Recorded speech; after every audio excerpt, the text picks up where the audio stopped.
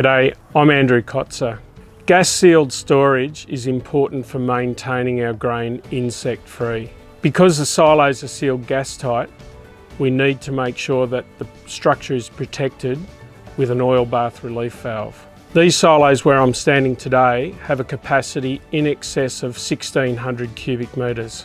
That's a large volume of air, and when the sun comes on the silo, it's a lot of air that expands and contracts.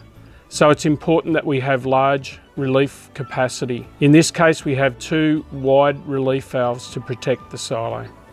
The relief valve will only protect the silo if the relief valve is filled with the correct oil to the appropriate level and that oil is free of contamination. The relief valves we can see here today are filled to the appropriate level with new clear oil. We need to monitor the oil level to make sure that it doesn't become contaminated and thick, because then it won't protect the silo and we could see the silo be damaged. Likewise, if we see water contamination in the bottom of the relief valve, it will raise the level and increase the pressure required to blow the relief valve off. We at Kotzur recommend that the oil be changed in the relief valve every 3 to 5 years. When changing it or topping up the oil, it's important to use the correct grade of oil as recommended for your particular relief valve.